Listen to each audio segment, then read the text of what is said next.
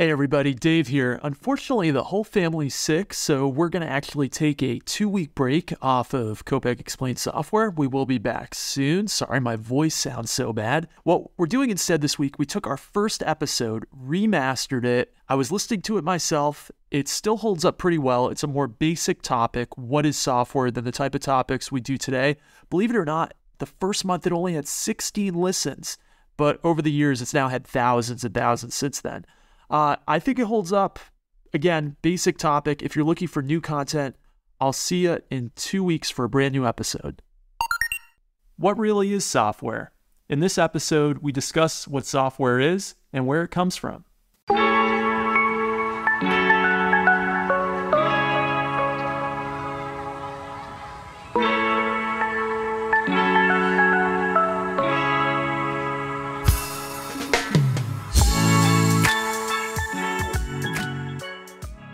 Welcome to Kopek Explained Software, the podcast where we make computing concepts intelligible. I'm David Kopek. I'm an assistant professor of computer science and a software developer, and I'm here with my wife, Rebecca.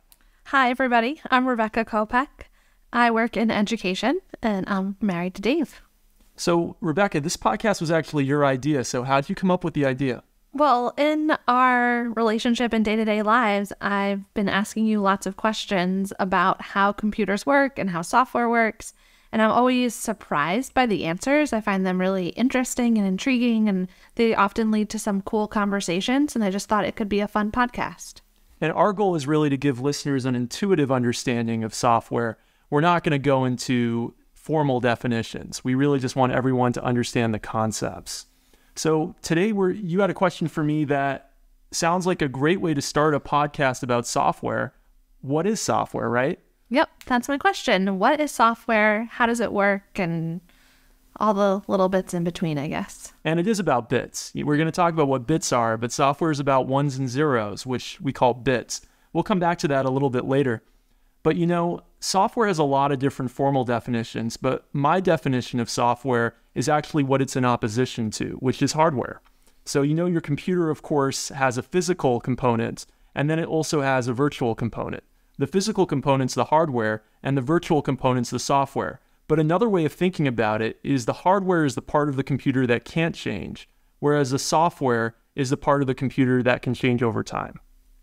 That's really cool. So the software is the malleable part of a computer. That's something that someone gets to create and change and work with once the computer arrives in the mail to them.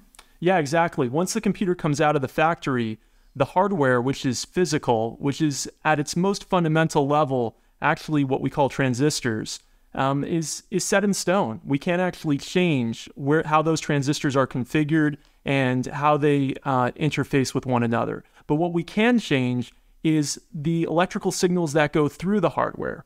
And the electrical signals are actually the software. And so the software is what gets interpreted by the hardware. I really like the idea of imagining the different parts talking to each other.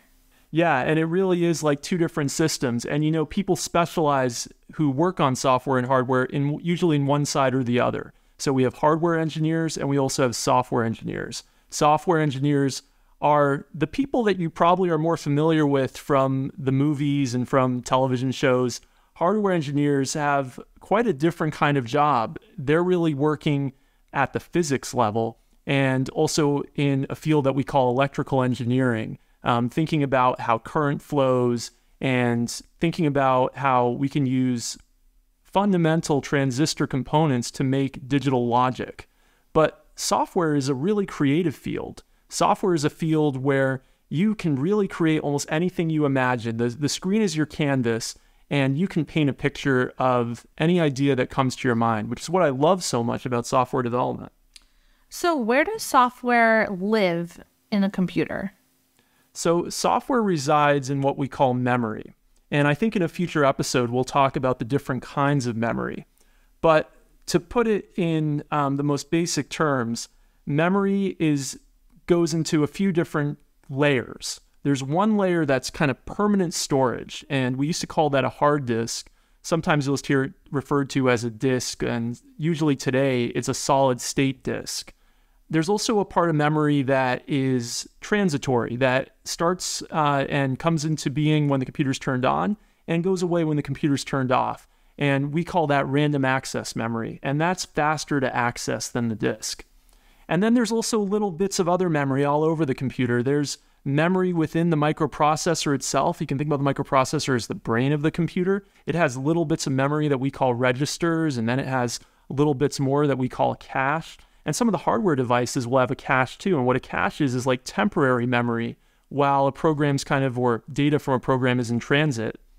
But all these different kinds of memory, they hold software. And so software has to come from the memory to the brain, which we call the microprocessor, to actually be interpreted. And the brain only speaks certain languages. And in the case of microprocessors, we call those languages instruction set architectures. So somewhere in this memory is something that's encoded in a language that the microprocessor understands. And I'm going to call that language machine language for the rest of our conversation. So the machine language is the most basic language, the least complicated. Yeah, the machine language is the only thing that the microprocessor understands. So the microprocessor, like every component in a computer, speaks ones and zeros, but those ones and zeros need to be in a particular configuration to represent what you can think about as words in the machine language. So if that's the most basic layer, then software is going through some other layers. That's right, yeah. So when I create a new program, I usually write in what we call a programming language. And what I write in the programming language isn't yet ready to be understood by the microprocessor because the microprocessor only speaks machine language. So we have a program called a compiler. And what a compiler does is it takes that higher level language, that programming language, and converts it into machine language. Now, technically, it would be possible for you to write your program directly in machine language, but it would be very unpleasant because writing in machine language means literally writing in the most elemental form that the microprocessor understands. And we like to have higher level conveniences when we program. So the early programmers working in the 1940s and 1950s, they would actually program in machine language. And that would look so foreign to you, it would basically look like some kind of mathematical notation almost to you. But programming languages, they look somewhere more like a cross between something that's mathematical and English. They're almost like somewhere in between the two. And that's much nicer to work in. So every time I turn my computer on, I see images. I can decide if I want to check my email, if I want to open up a word processor, what I have to do during that day. Each time there's this process that's happening of something getting pulled from the memory and loaded up. That's absolutely right. That's right. So when your computer first starts, we talked about those different kinds of memory. Mm-hmm. The operating system, which we also will get into in another episode, what is an operating system? But the operating system will actually load from the disk into memory. And then it will reside in memory. And what the microprocessor is constantly doing is it's constantly going to memory and looking for the next instruction. In other words, the next word, if you will, in machine language for it to interpret. So it's constantly pulling another instruction from memory. And then once it's finished with that instruction, it pulls the instruction right after that. So everything that I'm interacting with on a computer or even on my phone or anything really is software. Yeah. So everything that you do is really software. The hardware is interpreting the software and allows the software to work. Mm-hmm. But in terms of the hardware by itself, it doesn't actually do anything until it's given the software. So is the software, it's not just on my computer, though. It's on anything that has kind of that sort of interface. Like our appliances are going to be running on software. Yeah, the vast majority of computing devices have some kind of software. So there are computing devices that have almost no software that are purely implemented in hardware, but they're pretty rare, and they're not the vast majority of devices that we think about as computers. So every time you use a computer, whether it's your phone, your laptop, whether it's even your television or your car, before you turn it on, the hardware by itself isn't actually doing anything until it loads that software from memory. So who's creating the software? So we call the people who create software a few different titles. We sometimes call them programmers, we sometimes call them software developers, and some people in some corporations like the term software engineer. But they're people usually who are trained in computer science. So computer science is a discipline that studies how to solve problems using computational tools. And most people who work as software developers have a degree in computer science, although some people don't. And actually, I should say a lot of people don't as well. But either way, they're trained in what's called computer programming. So they know how to write in that programming language. There's many different programming languages, but they know how to write in at least one programming language that then gets translated into machine code. And this is different than the people that I call when I can't get something to work on my computer or there's some kind of interruption, like the help desk kind of folks. These are people whose job it is to build the software that all of these different devices are going to be able to utilize on a day-to-day basis. Yeah, I think you're talking about the distinction between IT, what's typically called IT, and software development or computer science, to go even further and deeper. So people who work in IT know how to use software. They're experts in how to use software. They're experts in how to configure software and how to fix problems with software. And IT is a big field, but people who work in like a help desk in IT, as we say, are experts in how to use software. But people who actually create software, they're software developers or software engineers or programmers. And so that's actually quite different. So I'm a assistant professor of computer science. I get asked a lot by my family, hey, can you help me fix my computer? Can you help me with fix, something that's going wrong in Photoshop or whatever it is that they're having problems with? And, oftentimes I can because I create software. I happen to use it a lot, so I know how to use most pieces of software, but that's not what my expertise is in. My expertise is actually in creating new software, which is different from somebody who might spend all their time studying how to configure Windows well or how to use Photoshop perfectly. So those are two different things, but just so happens to create software, you have to use software a lot. So you usually become a pretty big expert in configuring it and using it. It's a great question. So shifting back a little bit to the types of software, and I guess this may be more focused on a computer, but you can tell me if I'm right or wrong. There are different, like we talked about, there are just some different layers. You talked about operating systems. What are some other layers or categories of software? Yeah, so there's a few different layers. The two that most people are probably most familiar with are operating systems and applications. So the operating system is what sits on the lowest layer of the stack between you and your computer. So the operating system is the foundational component that the applications sit on top of. And so it actually talks to the hardware. So the operating system is there sitting on top of the hardware and interfacing with it and providing all kinds of features from the hardware. So for example, maybe you have some software that wants to access your microphone. Well, your microphone is a piece of hardware, and your microphone might be plugged into your computer. And then your computer is being controlled, the hardware, by the operating system. And then your application talks to the operating system and says, hey, can I use that microphone? Or do you know how to start a recording on that microphone? And the operating system knows how to do that. Now, there's a lot of different pieces of hardware in your computer. And on top of all the hardware, there's also a lot of repeated things that all the different applications need to do. So for example, one application might need to connect to a web server and another application might need to connect to a web server. So maybe what we need to do is put that repeated code in the operating system so that we don't have to keep repeating ourselves when we write the applications. So in other words, to summarize, what the operating system does is it controls the hardware and it also provides services for all of the applications to use. So it's like a bridge between the software and the hardware. So it is telling the hardware, like, turn this part on, do this. And there's some almost like shorthand that all programs, all software can use to access those pieces because they're going to get used a lot. Yeah, that's one way of thinking about it. Absolutely. And then, like I said, there's also that services component. So that could be things beyond just the hardware. That might be things like, hey, I really want to draw a rectangle.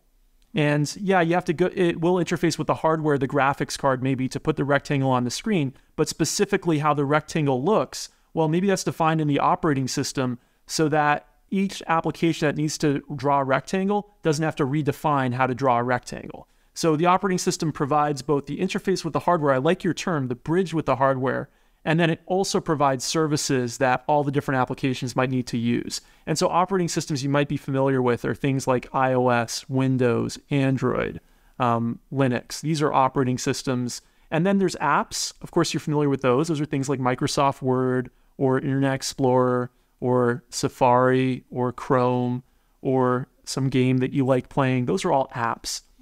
Those are the two main layers that most people are familiar with. There's other layers as well. There's also software called firmware.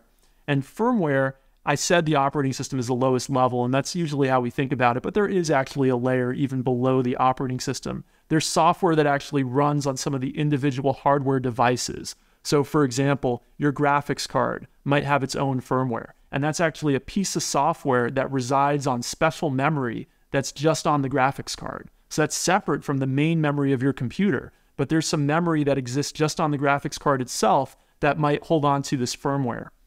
And other devices have firmware too. Your car has firmware. Your toaster might even have firmware. Our washing machine. Our washing machine for sure has firmware because we just got a new one and it's really interesting. It updates its own software all the time. I'm not sure how it's getting better at washing our clothes, but it's doing something. But yeah, so there's other layers as well, but the two most important layers are the operating system and the applications. And I think one thing that we sometimes forget is that applications are really everything that we're doing on a computer.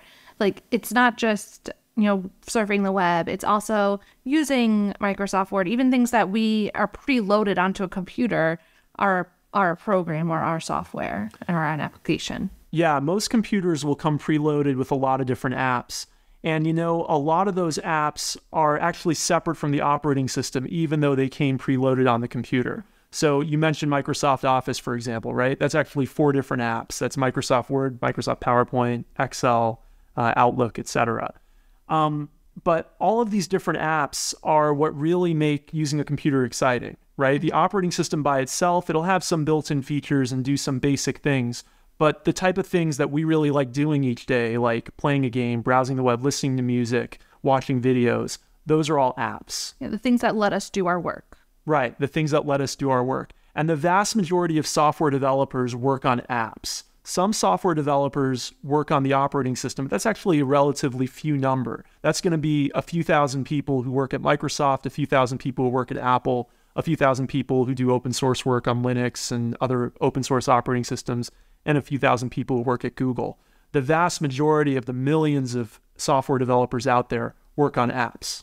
And do operating systems, I guess we'll talk about this in a future episode, but what it sounds like is operating systems are going to stay pretty consistent because they're shipped with the computer. And while programs can be preloaded, you're also going to add your own and customize it. So that might be a place where a developer is going to be changing and updating things in a whole different way.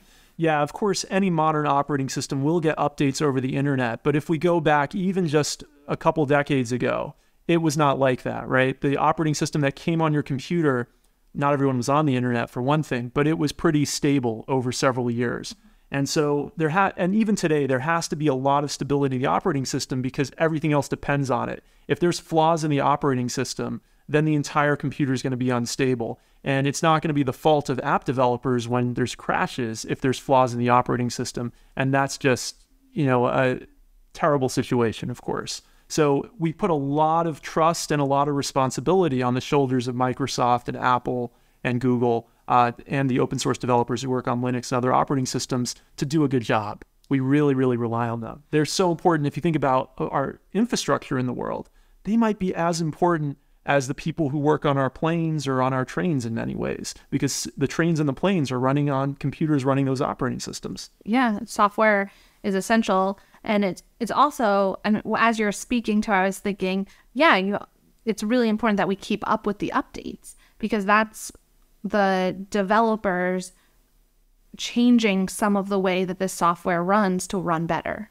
Yeah, it's crazy. One thing I think about a lot is video games from the 1980s and 1990s. They would come on cartridges. The software had to be perfect, basically, when the cartridge went out, because there was no way to update it later, right? Nowadays, because we're on the internet all the time on our computers and they're always connected, they're getting updates all the time.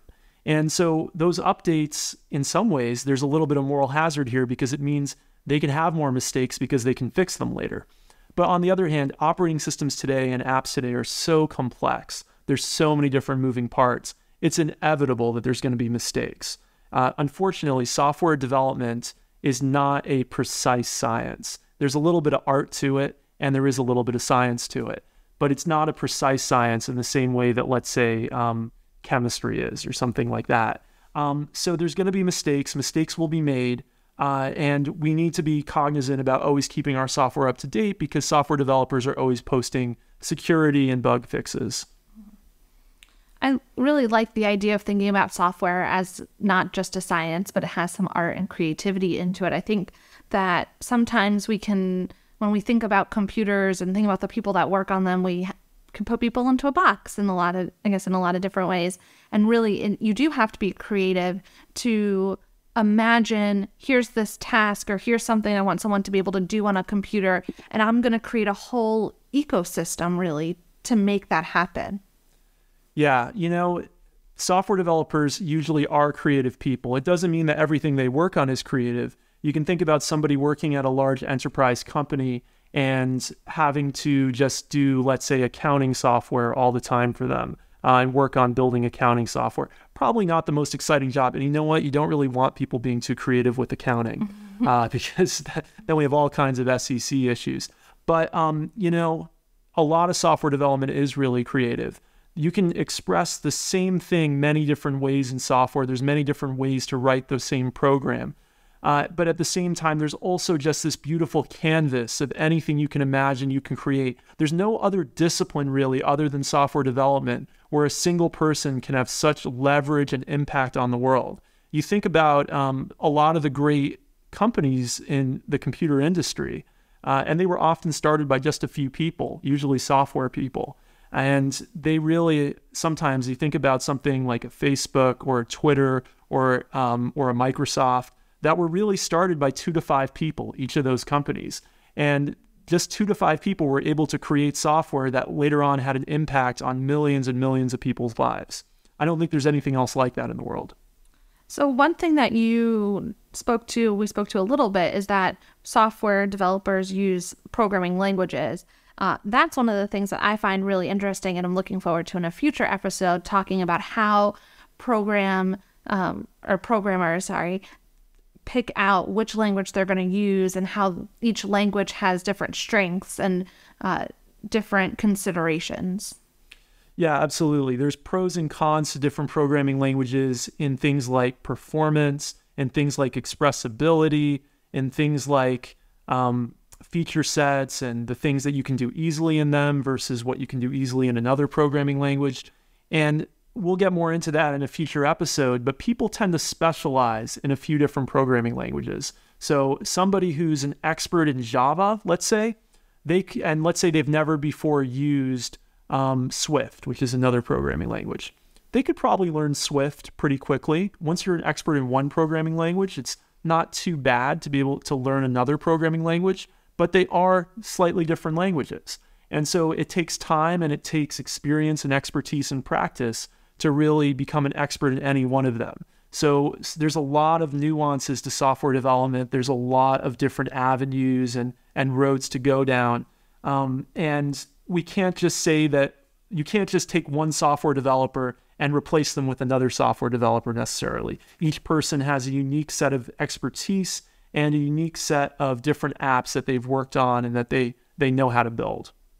Overall, I think being a software engineer sounds like a pretty cool field or role to be in. Yeah, absolutely. It is a cool role. One thing we didn't touch on is how different software is not able to run on different computers always. So let me rephrase that another way, how the same software is not able to run on different computers always.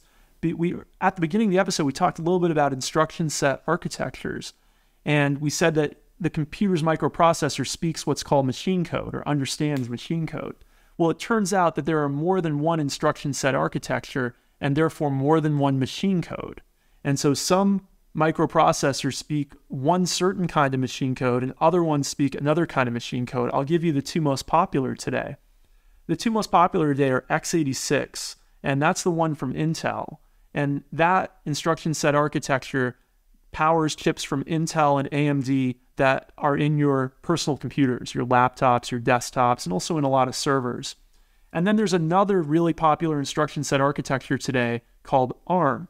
And that's what's in most of your mobile devices. So your iPhone, your Android phone, your tablet. Usually those run an ARM microprocessor. Your Nintendo Switch also happens to run an ARM microprocessor, whereas the PlayStation 5 and the Xbox, whatever the next one is called, run x86. You can't take software that was compiled for one machine language and run it on a microprocessor that speaks a different machine language. And so you can't just take software that is for your phone and run it on your desktop computer. For one reason, because of the machine language difference, but also because of the operating system difference. The different operating systems, like we said, will have different services available. And we call those services usually APIs. It stands for Application Programming Interface. And so if we have some software that uses a different machine language, and it also uses a different set of APIs from a different operating system, it won't run on a computer that uses a different machine language or a different operating system. So programs are actually specific, once they're compiled, to one particular type of microprocessor and one particular operating system. That's really interesting. I think it's something that we don't think about a lot, is how diverse the devices that we're using. And we have pretty, nowadays, I think, high expectations for how those devices will communicate with one another, and can sometimes get frustrated if something that we access on one isn't available on the other. But it makes a ton of sense why it can't. Yeah, and there's also, we talked about the diversity of programmers using different programming languages, but there's also different specialization within these operating systems. So somebody might be an expert at programming using the APIs for the Windows operating system. That would take them then months of training and study to be really good at building apps for the Mac's operating system, Mac OS. So there's all these different niches and different avenues in the software development world, and one person is usually not an expert on all of them. Well, you can't expect one person to be an expert on everything. Yeah, but there's just so much. It's almost overwhelming. And then we're not even talking about third-party libraries. So that's another kind of software too. So there's the APIs that come built into the operating system that might say things like, hey, send this message across the network or draw a rectangle on the screen. But then there's also libraries that are there that you can download as a software developer and bundle within your app to provide additional services that you don't have to write yourself. So let me give you an example of that. Maybe you are writing a chess program, and there's already a library out there that somebody's figured out how to generate chess moves. So you don't want to have to rewrite that functionality yourself. So you download the library, and you then get for free, quote unquote, by using the library, the ability to call those APIs to generate chess moves. Now somebody else might download and use the same library, and now we have that reusability. But you might have now become an expert in how to program a chess program using that library. And then you go work at a different company and they use a different library for generating chess moves. Well, now you're two different pieces of software that the code you've written in the past is not going to necessarily be compatible because it was using a different library. Well, now it sounds like building software requires some collaboration. If you're going to use these other libraries and it's almost like a hive mind in some ways, in a positive way, of utilizing information that's been developed, or in some ways maybe best practices or knowledge, to be able to implement them in new and different ways. Yeah, doing anything sophisticated today, you're probably not going to write everything from scratch. You're going to use other people's code, quote unquote, through libraries. And so there's a lot of nuance to that as well. There's legal issues, there's licenses that different libraries are under, there's learning the different libraries, and then there's even trends and fads in fashion where libraries come into favor and then a few years later they go out of favor because people decided that there's a different library that they like better, or that works in a way that they think is better, or a library stops being maintained as well. There's so many nuances. And there's a whole world of just dealing with the libraries as you go from making one piece of software to another. Software, when you first say the word, you maybe you have like an idea, or I can speak for myself, right? I have an idea of that, oh, that's this program that I'm going to run on my computer. But really, there's so much to it. It's such like a rich environment and so many different pieces that are working together to make these, what now in some ways I would like consider default simple things be running. Yeah, software is really a very, very, very complex set of different components that all work together in concert to create what you see as a seamless experience on your computer. And it's really amazing when you think about how many different components there really are. On your computer, whether that be your phone or your PC, there are literally right now thousands of libraries working together with the operating system and with the apps that you use to create the experience that you see. And the operating system is made up of tens of millions of lines of code, and there's millions of lines of code in those libraries altogether. And each of your apps is made up of thousands, tens of thousands, hundreds of thousands, or even in some apps, millions of lines of code as well. So the idea that they all work together and it all actually works and it works reliably is amazing. Well, thanks so much for joining us. And if you want to reach out to me on Twitter and give me some feedback about the episode, my username is @DaveKopec. It's DaveKopec. Don't forget to subscribe to us and like us in your podcast player of choice. And we'll see you next week. Bye, everybody.